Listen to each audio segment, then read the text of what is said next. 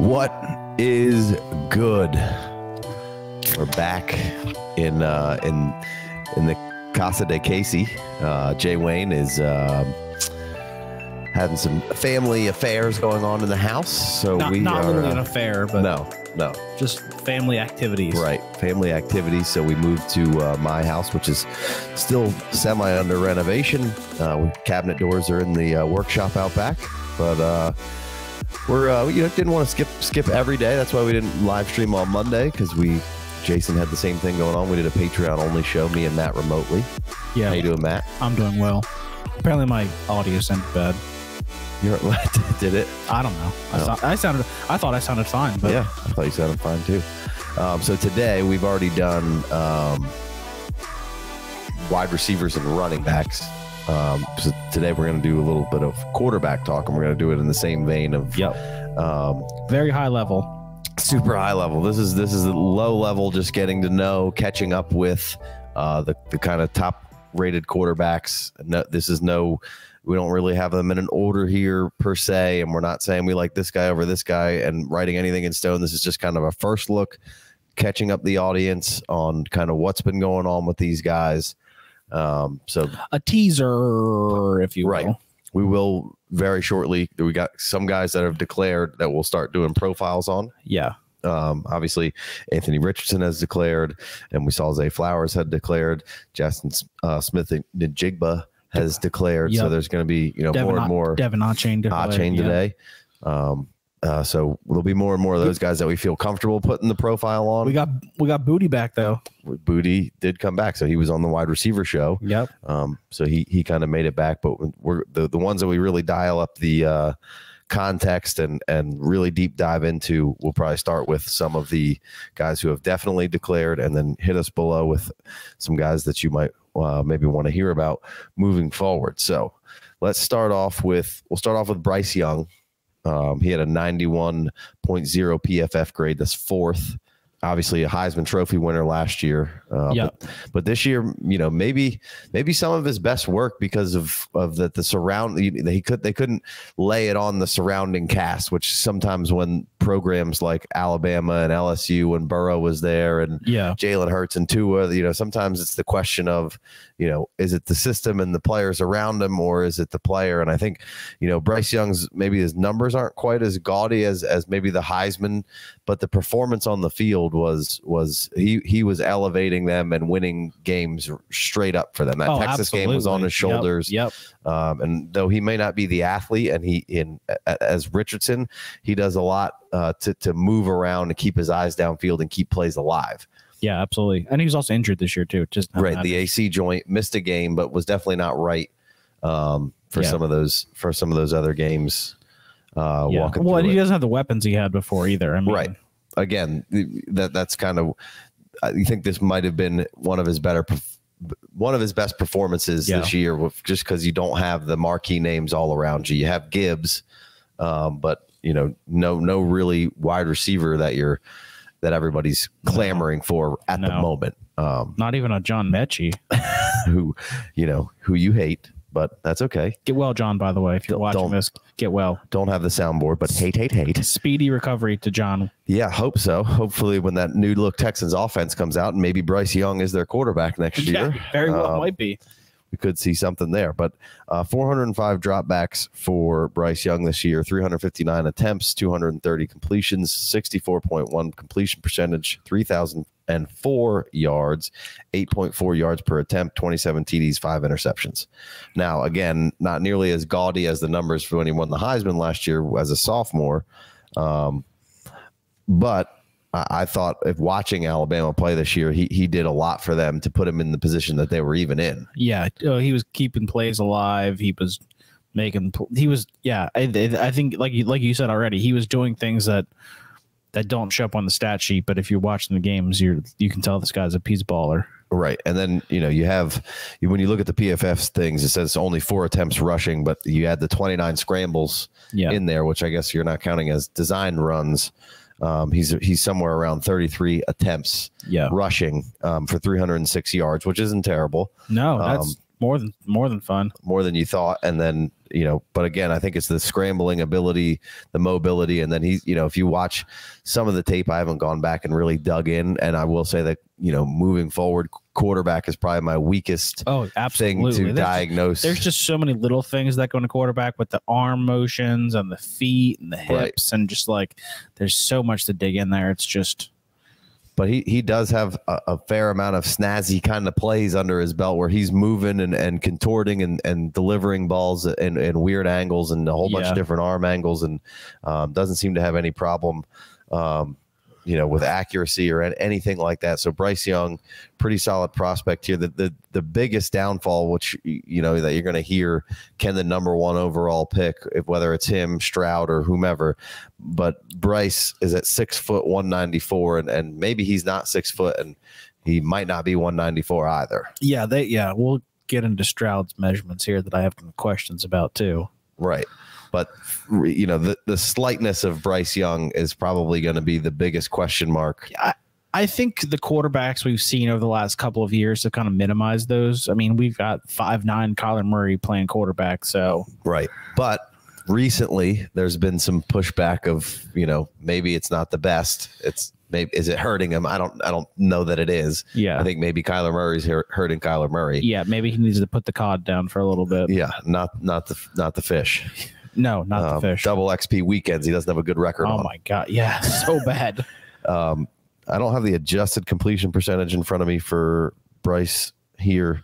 But I think a pretty solid season and the slightness, but I think that's a good point. I don't know that I will necessarily care too much about it. It's definitely durability in the league. You got the AC joint this year, but that's really going to probably be the biggest. And he does have good escapability, so it's not like he's just back there being a statue at 6 foot 194. Yeah, you could bulk up a little bit. I don't see him doing anything insane, but I think when we see the combine measurements, we'll see that he's probably a little smaller in both areas there. Probably, although maybe he gets the weight up with some strategic water intake and whatnot. Yeah, for sure. Maybe some pasta. So hold off on that poop.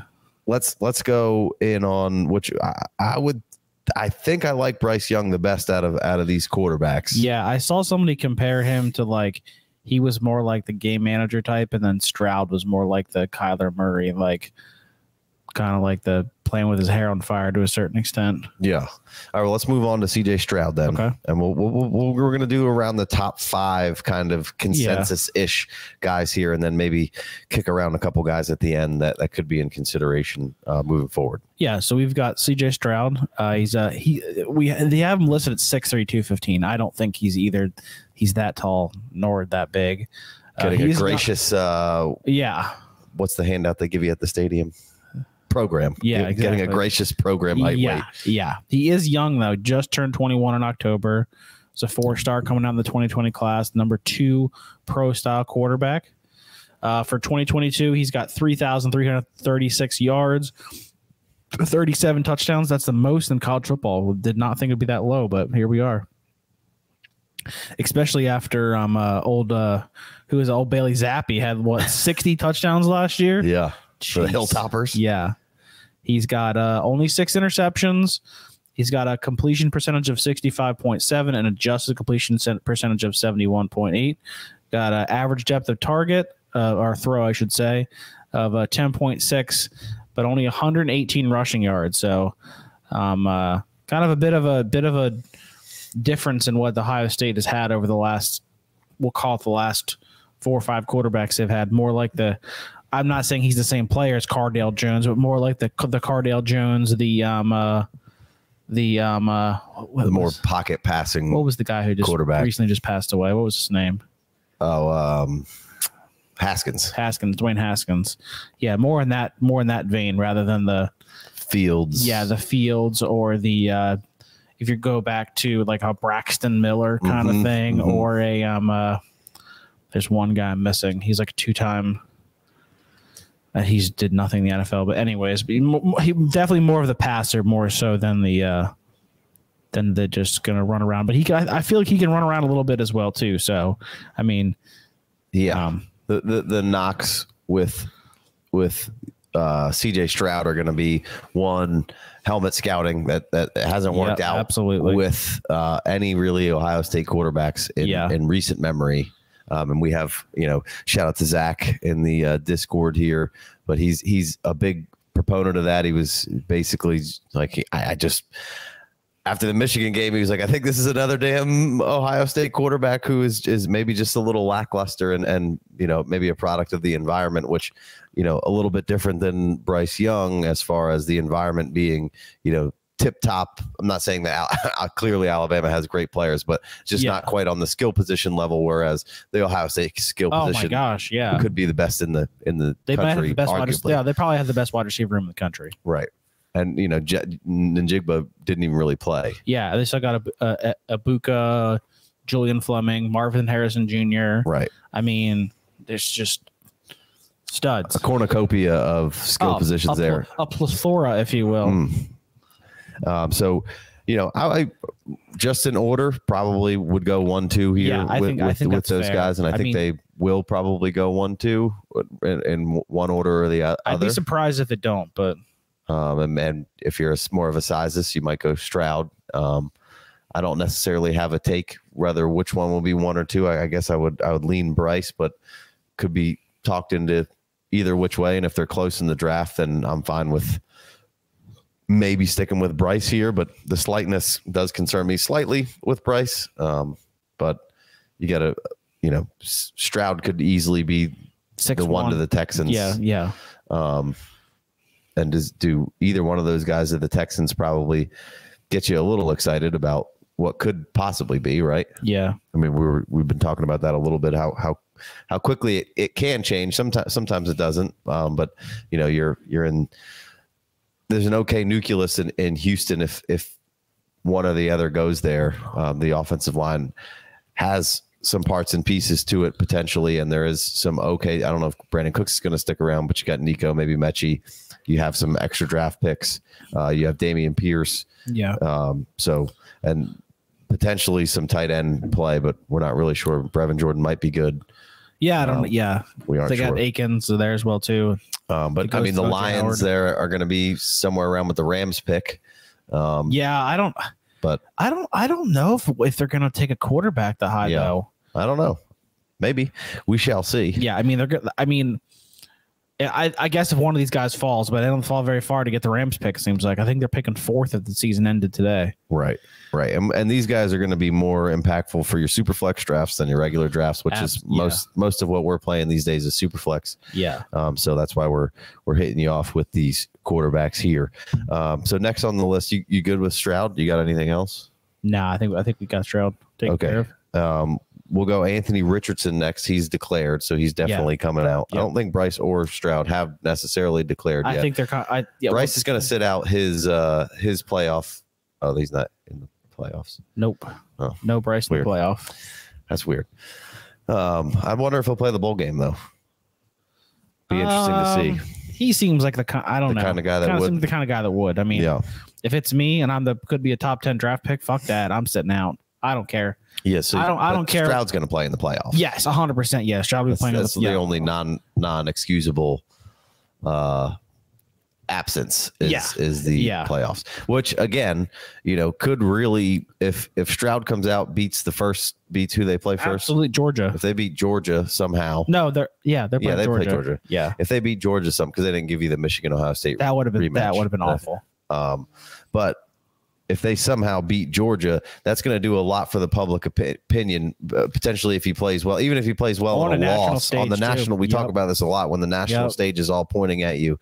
It could do a decent amount for at least fantasy drafters standpoint, because maybe a lot of people haven't seen him, and that's going to be the last thing they see is that. So it could be good, could be bad. So let's move on to Richardson. He's not going to play in his bowl game. He is declared in the who gives a shit bowl. Yeah. Florida kind of started off hot, tapered off there at the end. Big time tapered off. They finished 6-6. Right. But Richardson coming and Richardson really came in hot and then kind of slowed up big time there in the middle. Yeah. 6'4", 232. I think he was banged up a little bit. He looks like that though. Right. He looks 6'4", 232. So a little bit different vein of these guys and a completely different style of play. than these two other quarterbacks. Really what you're after here is the tools. Yep. Tools, big time tools guy. The next two guys are big tools guys. Right. So he'll be 22 when he gets into the league next year. So he's 21 right now. But by the time he plays in the league, he'll pretty much be 22. He played 12 games, but I think he was banged up in some of those. 378 dropbacks, 330 attempts, 175 completions, 53% completion percentage. So a little low there. 53 on the yardage, 7.7 per attempt, 17 touchdowns, 9 interceptions, but the rush yards are 713. That's good for 8th. And then 9 TDs and 39 missed tackles forced. That's good for 3rd out of the quarterbacks. Not too shabby. So again, what you're drafting here is tools, and really what will make Richardson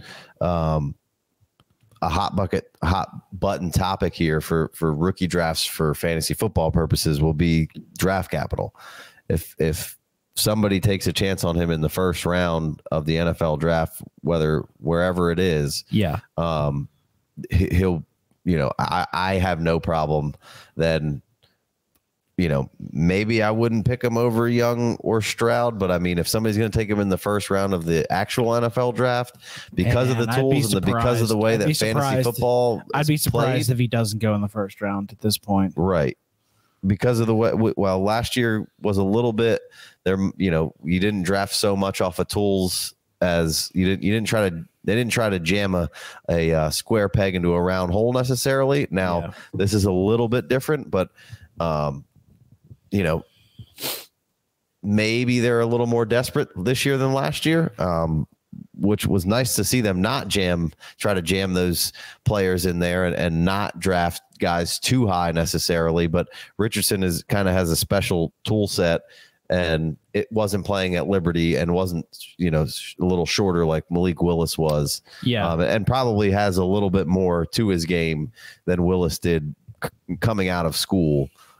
Potentially, just playing Florida, playing SEC competition, week in, week out. Yeah, absolutely.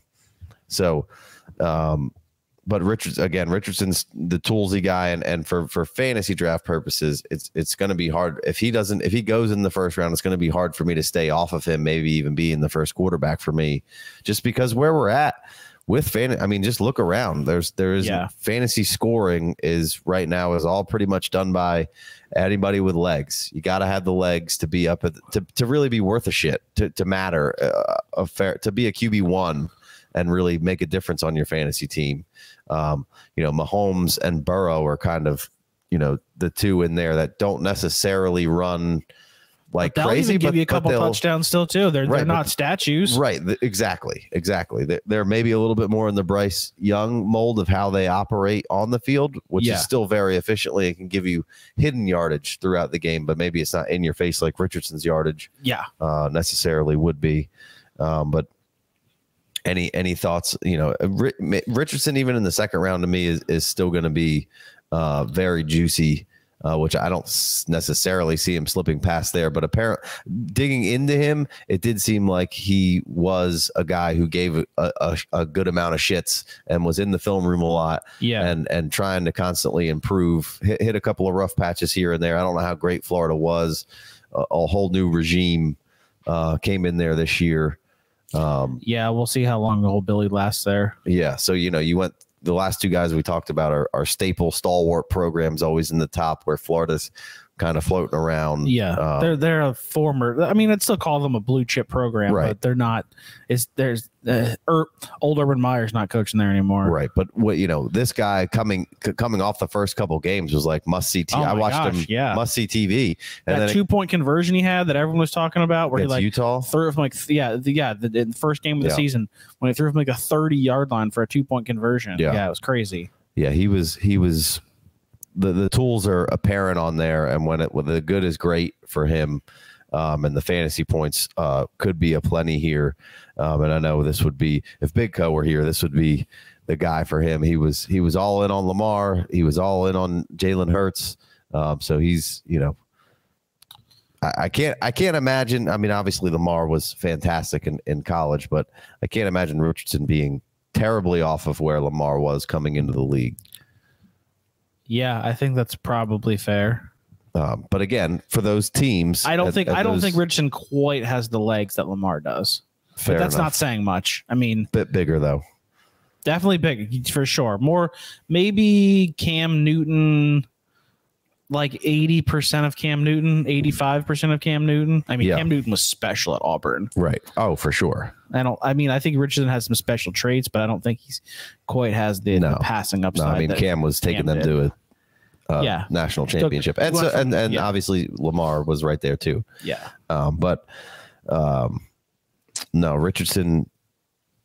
Blindly, I'll hop in on Richardson if the draft capital is good, but then just like Lamar and just like Hurts, it's going to be up to the system to be able to develop the quarterback and put those skill sets on display rather than try to, again, cram a square peg into a round hole. You got to build the system around the traits, not what you want him to be. Yeah. I think Richardson would look great in a Giants uniform. That's what a lot of people are, maybe speculating. And, Josh Allen kind of had some accuracy issues and wasn't super sound necessarily coming in. So that could be certainly a possibility.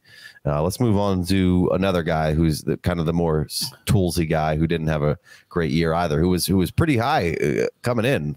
Yeah. Who you got here?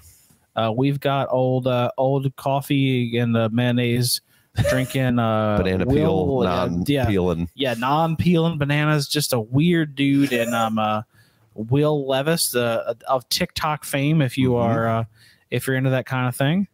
Levis comes in at 6'3", 232, and I think that might be too small for Levis. He's ginormous. Yeah, he plays large. Boy swole up. Yeah, he's a big boy. Yeah. So Levis turns 23 in the summer next year. Oldest of all these guys so far. Yeah, so the ones we talked about so far, yep. He was a 3-star quarterback, a number 28 pro stock quarterback in the 2018 class. He did play 2 years at Penn State, as I know very well, and then transferred to Kentucky before the 2021 season. Levis that's all he did at Penn State was run the ball. Right. That's all he did was run the ball. He had 286 and 253 rushing yards, and he had 600 passing yards combined between the two seasons. So, but definitely. Then a nice explosion. Because they let him throw the ball. Right. I mean, what a wild idea! Let the guy throw the ball because he was sitting behind Sean Clifford. And right. They love Clifford over there. Lust after Clifford. Can't shake the big red dog. No, they cannot. But in 2022, Levis had let's see, you gave him some more stats, so I'll make sure the listeners get those as well too. So he had 286 attempts, 186 completions, good for 65% completion percentage, 2,416 yards, 19 TDs, 10 interceptions. Adjusted completion percentage of 75.6 though, so that does look a lot better. He did a 15 drops on the season, so that adjusted completion percentage definitely looks a lot nicer than the regular one. Right. Running the ball, he had 119 rushing yards, which was down big time from last year. Certainly, he's dealing with some injuries though as well. Yep, correct. Yep, he did. I know he missed the South Carolina game. Definitely missed another game in there, I think, too. But last year he had 516 rushing yards. This year he had 119, 2 touchdowns. Last year he had 9 touchdowns. So I think Levis is kind of he's like Richardson 0.75. Is the down year because that is this they lost their offensive coordinator as well too, so that could, I think that could have and probably I think an offensive lineman or two to the league maybe and Wandale. I think Chris. I think is this Sam Howell kind of deal here that he was so high, or is it's just like maybe banged up and just the team? I mean, if you're listening to the draft good prognosticator, he's still going to the top 10. So which is odd to me. Seems like as time goes on, maybe that'll fade a little bit, but he seems like could probably be the third quarterback off the board now. Yeah, likely that he's the third quarterback off. Very odd to me. Yeah, I mean, now I do again, much like I talked about with Richardson, and I'm sure Stroud and Young are the same. I just didn't look into it because they're so good. Levis is a big team guy, big first one in, last one out kind of gym rat. Don't mean to racially profile the white guy into that thing there, but I know that's a classic line there, but fantastic in the locker room in all regards. People love him. Yeah. And I forget who it was. Maybe it was McShay saying how when he gets into the interview process at the combine, he's going to shine. He's going to, and that could be part of what's helping prop up, as they know how good he is in those kind of situations, which the longer and longer we stay in doing this, the more and more I think obviously you have to have talent and you have to have, but the work ethic and the want to, I think is just such. And how do you measure that? I don't know. And we can't quantify what they're doing on those whiteboards as well either. Right. But I just feel like that's such a big part of, how far you're going to go. I mean, obviously I'm sure Tebow was into all that stuff too, and it just didn't work out. I'm not saying that that's the only thing that it takes, but like dude had a bad throwing motion. Yeah. So right. Just wasn't, but still went in the first round. Right.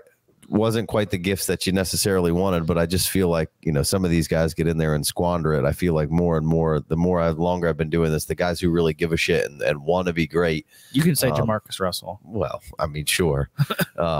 Just, Michael Vick was another one that could have been great, but just didn't, the stories of they would give him a DVD of film and they'd put $100 in there, and then they'd be like, "Do you watch the film?" And he'd be like, "Yeah," and then they'd give him back, and the $100 would still be in there. Like, it's like that that story from Draft Day. Yeah, right.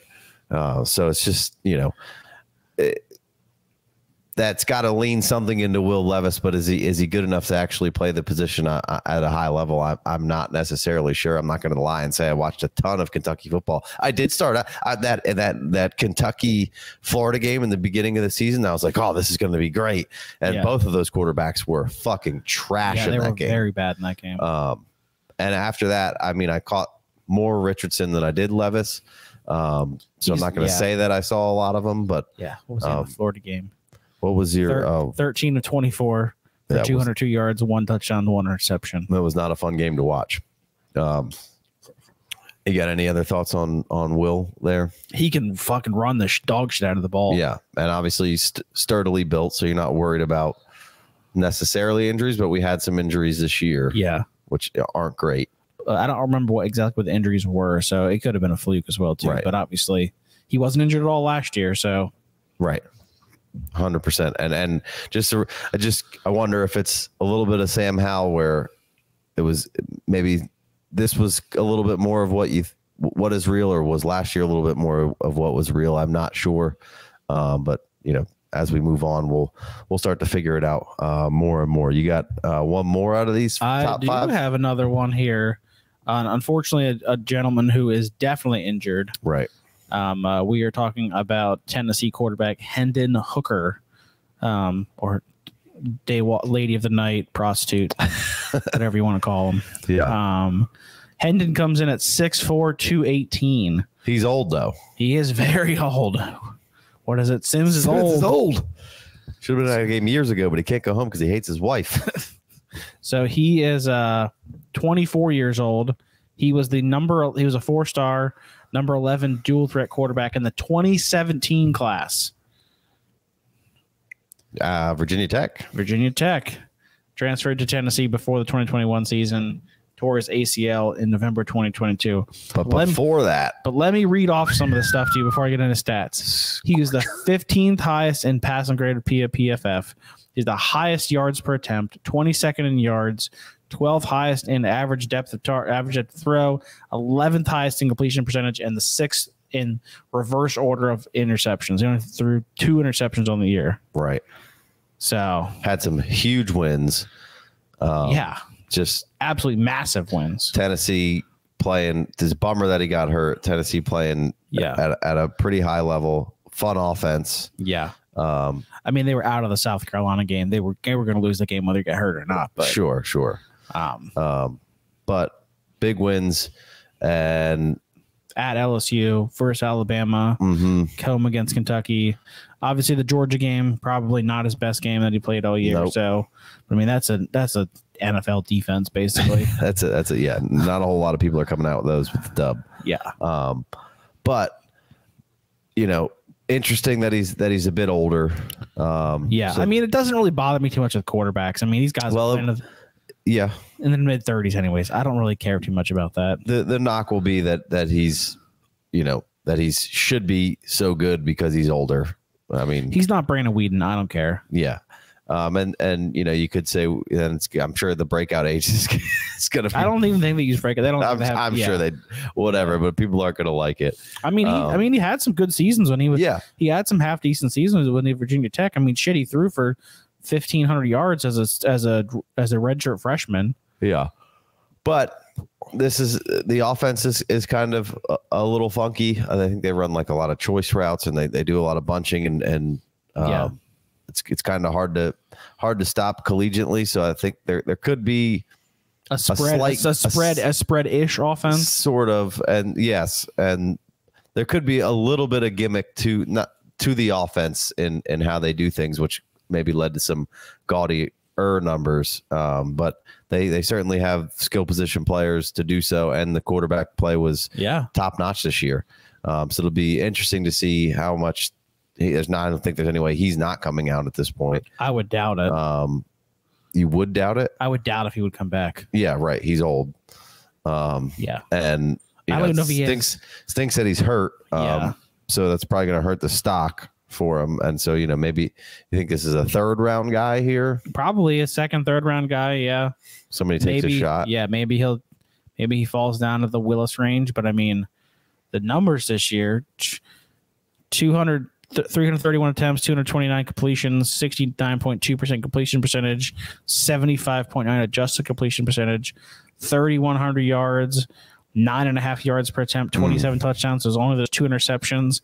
And then we go to the ground game, and he's got 566 rushing yards and 5 TDs. Yeah. I mean, kind of gives you a nice little dual threat. Yeah, absolutely. Like we're talking about doing with their legs. I mean, right. Not the smallest guy in the world either. No, he's a little slender, but I mean, it's still 220. He's not a small. Right. So it kind of gives you a little bit of in between of these kind of two versions of quarterbacks we started off with. Yeah. With Bryce and CJ, and then kind of an amalgamation of all the guys we talked about so far. Yeah. So it'll be interesting to see how that kind of plays out. And I certainly liked what you saw from Hendon Hooker this year, and I think somebody will be willing to take a shot if he slips into the late seconds. I'm sure maybe. Yeah, so something like especially like some of the better teams. Maybe like if he's slipping into the second. Ritter. I'm not saying they're one of the better teams, but I mean, sure. Yeah. I mean that's a good call. I mean maybe you start the season with Ritter a little bit there, and then bring Hooker along. No, I'm just saying like the Falcons did that. Ritter fell into the. But the Falcons could be somebody maybe who don't invest a high pick and then pick up somebody like a Hooker and let him hang out with, and let's see if you got anything in Ritter. Maybe the Colts take a stab at him and later. I mean, they've got not. I mean, why not? They like older quarterbacks. Yeah, there you go. He's a bit young for them though. Sure. So all in all, I think this quarterback class came in very highly regarded, and I think it's slipped quite a bit. I think even Richardson and Levis didn't quite live up to maybe where we thought we wanted them to be. For sure. Stroud and Young held on. Yeah. And I think they are what we thought they were. Yeah. I think and Hooker kind of came out of left field for being fantastic this year. But again, coming in with a I mean, ACL. His numbers last year were pretty damn good too. Yeah. Almost 3,000 yards, 31 touchdowns, only 3 interceptions, 68% completion percentage, 76% adjusted completion percentage. Yeah, so not necessarily an anomaly. Rushing yards, yeah. Right. I mean, it's not just. I think that's why people were higher on Tennessee than they were coming this season because of how well Hooker had played. Yeah. I think they just kind of put it together in some of these big games. Obviously, other than the Georgia game. Yeah. All right. Well, yeah. Obviously Penix Jr. coming back to school, which I kind of talk about. He's got to be old too. He's probably pretty old, but he had a nice season. So I was kind of liking him. Maybe some later round stuff. Not sure what Bo Nix is going to do, but I was pretty out on Bo Nix, and then he had a decent season this year. Yeah, you and Auburn both. Yeah. Duggan's having a great season. I'm not really sure what that'll amount to. let's see here. The guy from the Coastal Carolina, Grayson McCall. We also have Tanner McKee from Stanford. So he's probably one of the higher ranking guys left. Jaron Hall from BYU as well too. Sean Clifford. The guy from Fresno State, and the guy Jake from Hayner, and we got Clayton Tune from Houston. Those guys have had decent these seasons. are guys we're all going to see on. Definitely, we'll probably get drafted on day 3. And there's probably going to be a guy here that we didn't kind of put in that top 5 who will ascend or 2. So we shall see. But I don't really know much about the Stanford guy. I know they weren't very good this year, but he keeps getting his name mentioned. Yeah, with those guys at least.